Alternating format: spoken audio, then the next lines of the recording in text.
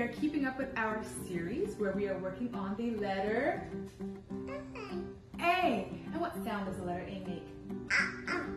Ah, ah, ah. So yes, we are making fruit leathers with apricots.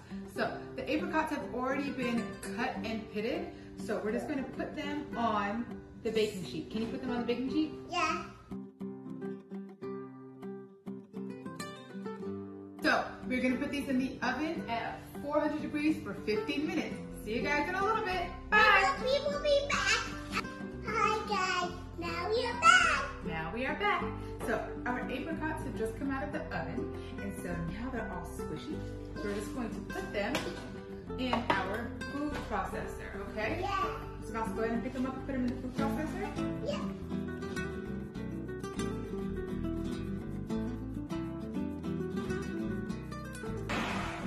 And now we're going to add some sugar, okay?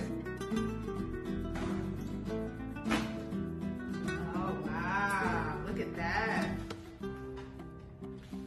I can't wait to eat it. You can't wait to eat it.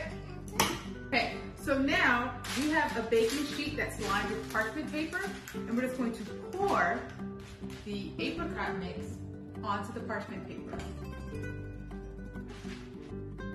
Okay. Yes, so this is going to become fruit leathers. We're going to put it in the oven, remember? This is going to go in the oven at 200 degrees, and we're going to leave it there for about 3 to 4 hours. And when it's not sticky, then they're going to be all done, and we can cut it up, and we can have yummy fruit leathers. Yeah. Yeah! 5 hours later.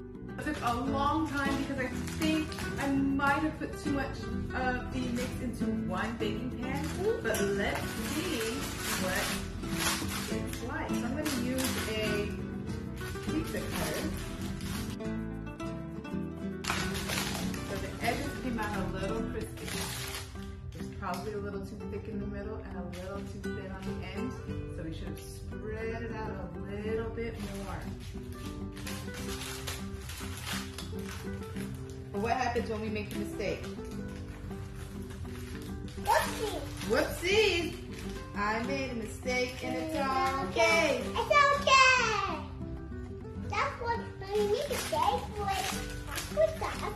Yeah, we made a mistake when we made the applesauce, huh? Uh-huh.